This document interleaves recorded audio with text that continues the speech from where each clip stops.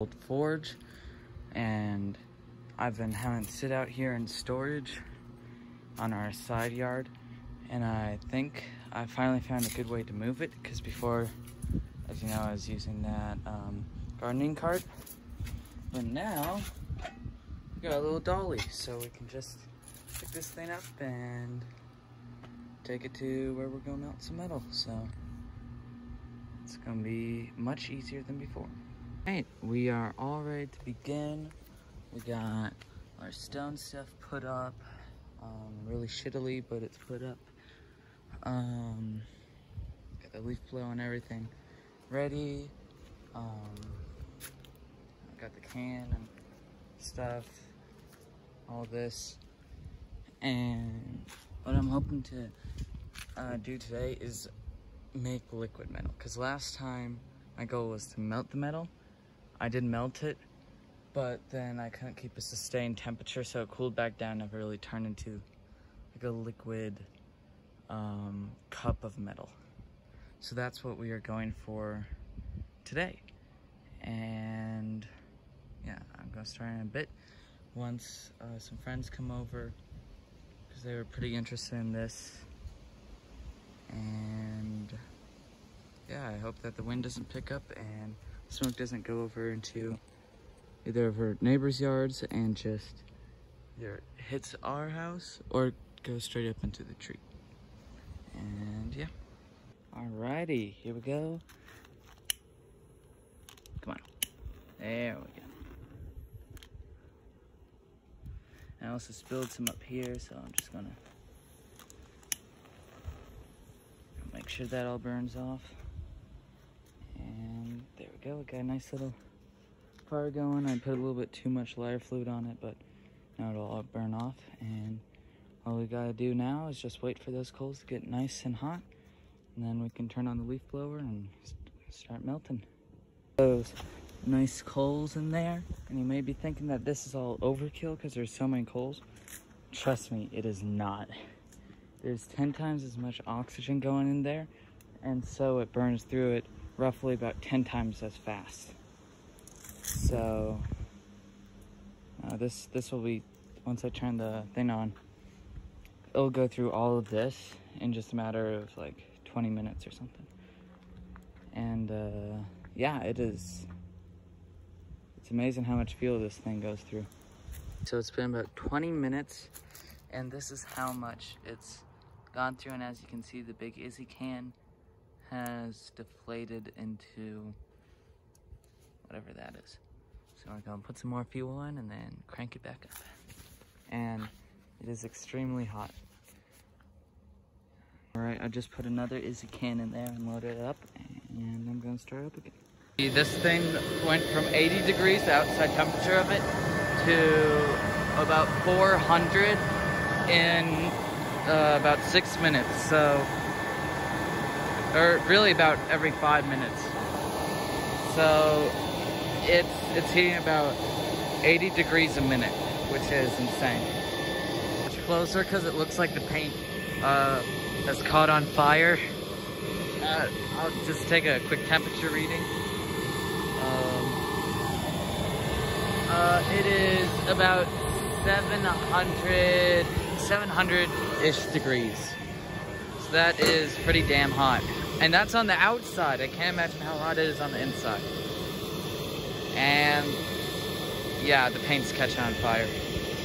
Putting more coals in. I did the temperature pretty close to the,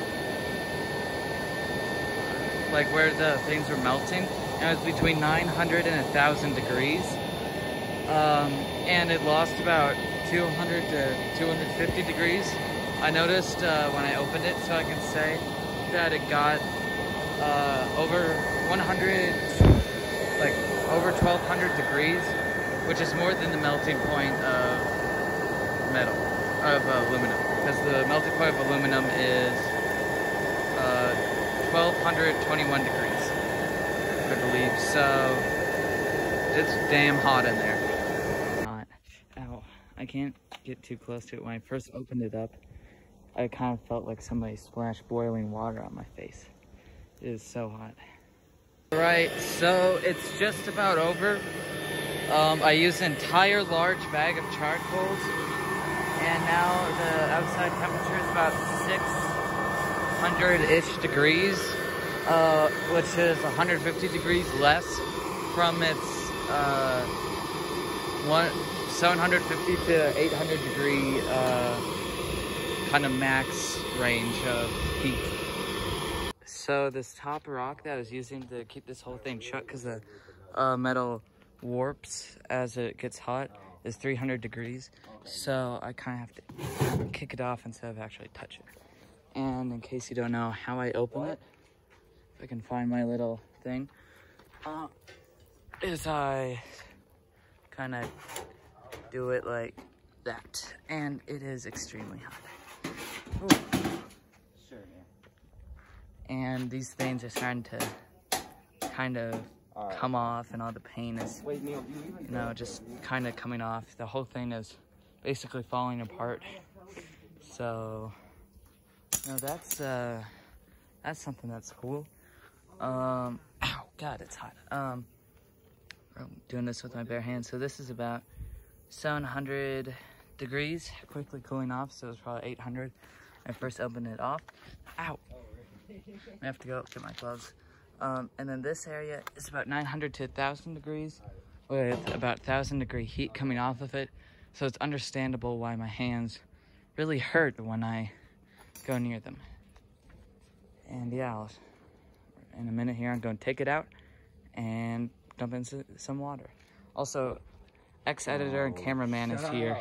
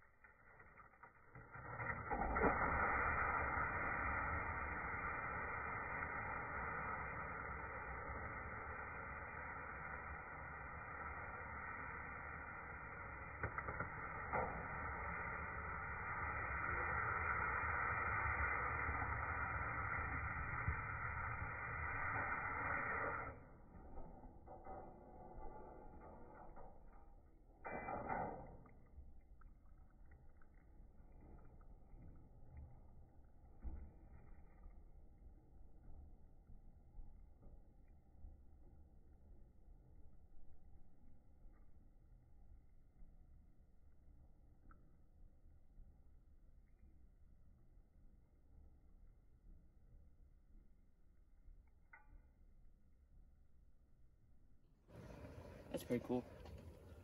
So, that happened when I took it out of the water. Interesting. I was re-inspecting my little leaf blower thing, and bits of it are warped, and I think it caught on fire because one of the times I went to go get a soda, and I thought I saw a little thing of fire come out, but when I inspected, I didn't see anything happening. But yeah, my leaf blower thing caught on fire, which is new, because before the air going in would keep the whole thing cool, but I guess it just doesn't do that now.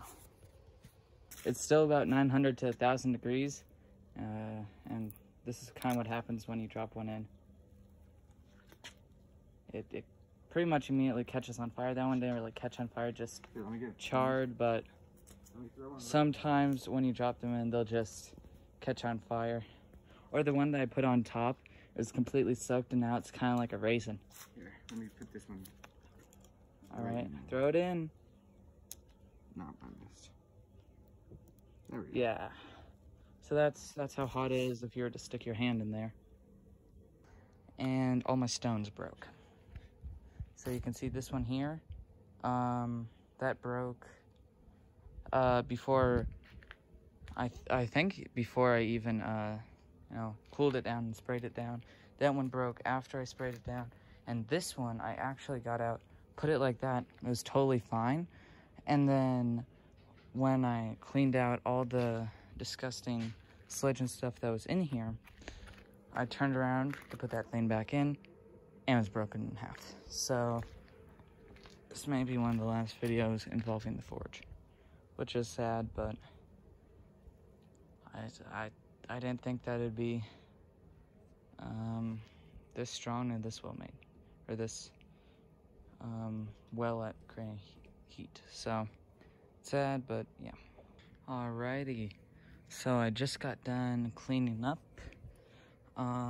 It is about 7 o'clock. I started this at about 3, so it's been, 3.5, 4 hours.